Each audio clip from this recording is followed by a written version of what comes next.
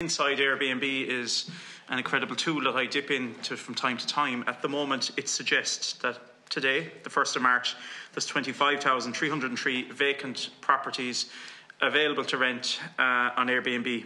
16,181 of those in Ireland today are categorised as entire homes. And then if you drill down to County Clare, where I'm from, it's 1,404 vacant properties, of which 995 are homes.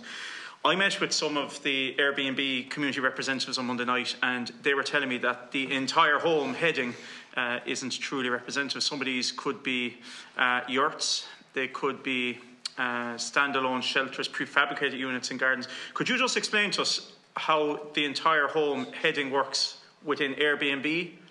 And if you can offer commentary then on what I've just said there in terms of how many of these units might truly be available tonight.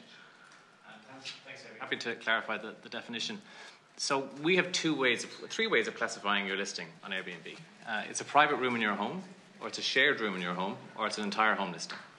An entire home listing can be anything from a part of your house that you've cordoned off to a lot of people convert it a ground floor. Anything that you're private in your space. So it's not necessarily the case that it's a standalone dwelling house.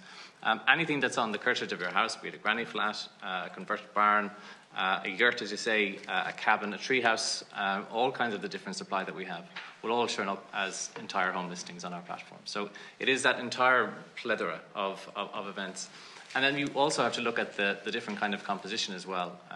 For example, in County Clare, a lot of our hosts would tell us that they have it's a granny flat in their property.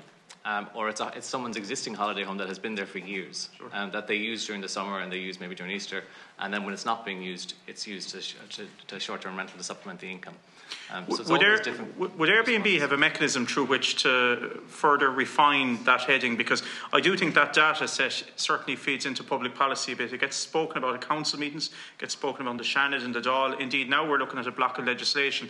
And when people look at that headline figure of 25,303 vacant properties across Ireland, they suddenly say, well, do you know what? Overnight, if we had a policy decision here, we could solve not all of the housing crisis, but a lot of it. And I think that figure isn't truly reflective of what is available in Ireland tonight. Is there any way as an organisation, and all of this shouldn't fall on you, of course, there is government and departments of housing and the social protection, there's everything here, but I think it would help your organisation, indeed the tourism industry, but it would also help us as legislators if there was a little bit more defining of where that headline figure is at. Could you do that? Definitely. I think the great thing that you point out is that of our listings, it's a whole range of events. It's people sharing their own home. So of any figure, it's people sharing their own home. It's people a granny flat. It's all of those different pieces. One of the great things about being here talking about registration is that registration in every country in which we work with legislators and about short-term rental policy is the key to all of those answers.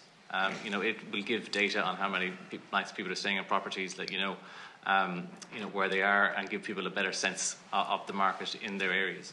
And I think that's why we've always been and have been and to this day are very big supporters of registration. And getting registration right, I think, is the good thing, because it will give that data and that whole picture of the entire industry, because it's not just obviously Airbnb operating in this market, Expedia and Vrbo are there and a lot of other players. And getting that whole sense of the market, I think, will give that data that people and policymakers are looking for.